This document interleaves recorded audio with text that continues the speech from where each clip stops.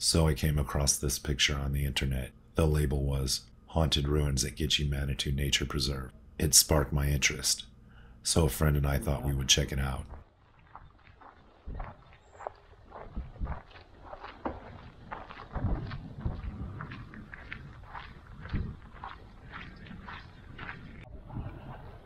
That's a pretty view. Look at that building over there.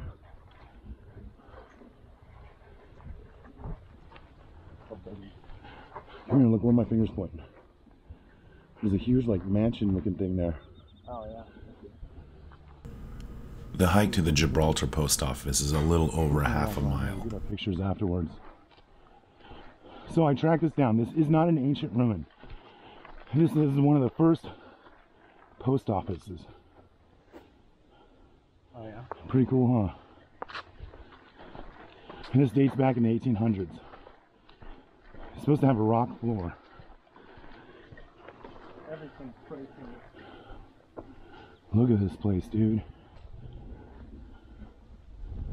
Wow.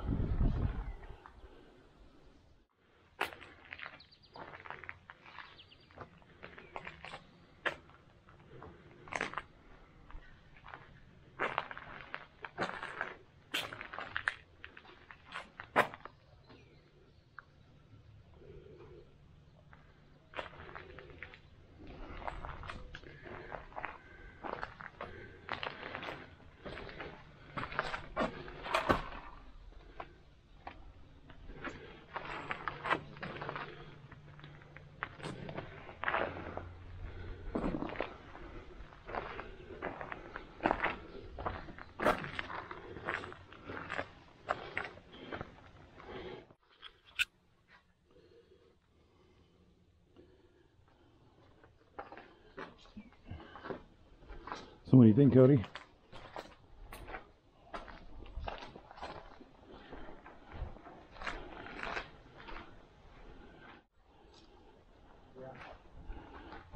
This is some of the formations, I think. 1.6 billion years old.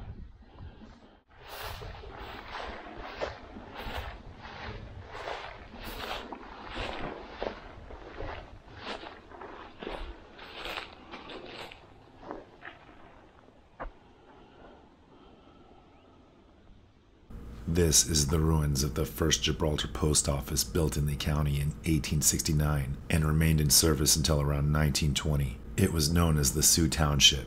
Iuka was the former name of the village, as well as the railroad station of Granite. It's really a shame to see such a historic building vandalized by graffiti. Many young people visit this historic structure to drink and spray paint on the walls, while others like myself come to see and physically feel a link to the past. Gitchie Manitou has a much darker history as well. In 1973, 4 teenage boys were murdered with a shotgun by the Fryer brothers.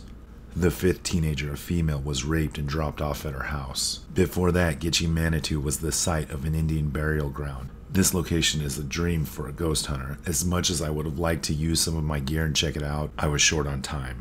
The historical structure has become synonymous with the Gitchie Manitou murders. The 4 teenagers were not murdered at the historical structure. If you would like more information on the Gitchie Manitou murders, I'll put a link in the description.